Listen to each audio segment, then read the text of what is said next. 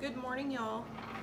I did not realize that I had posted a few books to my Etsy shop and did not post videos to them. So life must have happened.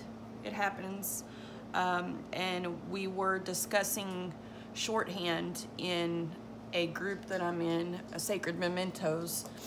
And I said, well, I have this shorthand set over in my Etsy shop, and I don't know why I don't have a video to share with you guys. So I'm going to be doing some catch-up videos today on the books that I have posted. The first one I'm going to do, though, is for Hans Brinker, or The Silver Skates. This book is from 1917, and I have not measured it.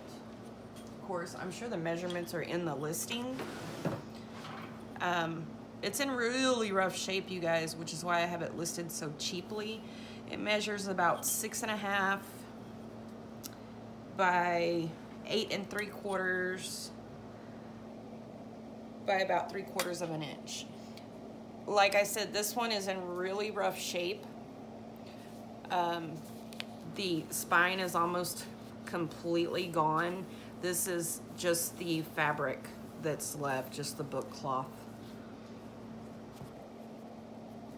And the inside is completely apart. And you can see these signatures were all sewn in. And it is missing the back page or two. All of the illustrations are here throughout the book. There's lots and lots and lots of really cool vintage illustrations in this book.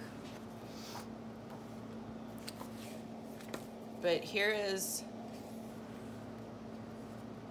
the whole front is here, and you can see it looks like it might have been owned by a child at some point.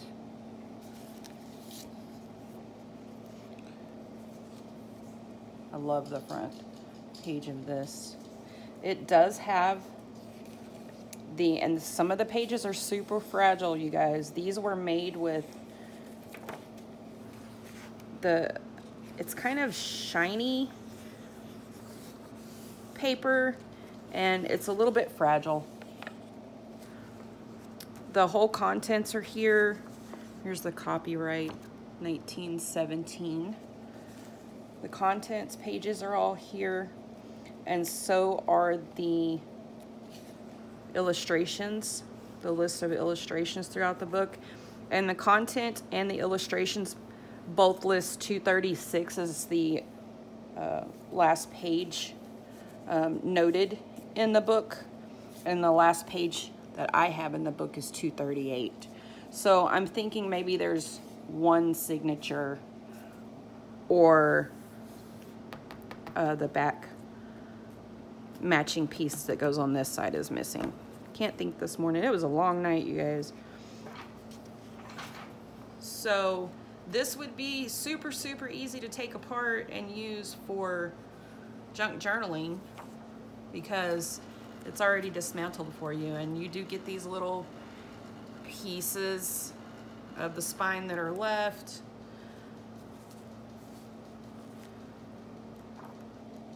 But this is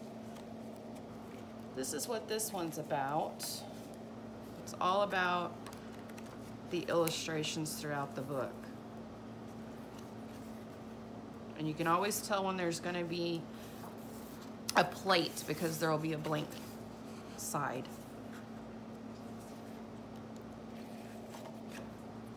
Here's another one. They're really neat. Lots of black and white illustrations as well.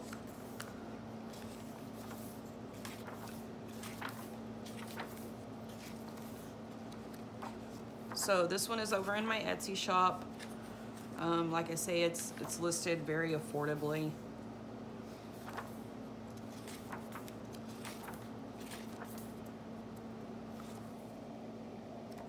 Try to show some more of the plates in here.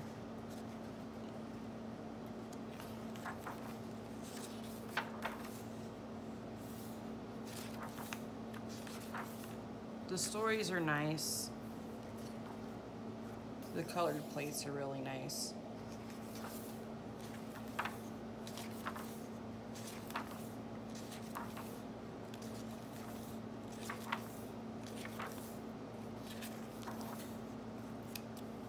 So this is this guy. I have a hard time taking apart vintage books, and I believe my husband actually found this one for me, and I just haven't used it, so I posted it for sale. Anyway, I will link my Etsy shop below, so if you're interested, go over and take a look. And here's the back of the cover.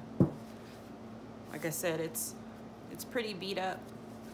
So I think if this one doesn't sell by November-ish, I'll probably take it out of my shop and use it to make a winter journal. So if you're interested, go take a look over there. Don't want to keep repeating myself, but that's about all there is to this one. So I will be recording the video on the shorthand set of speed writing books that I have listed next. Thank you for stopping by.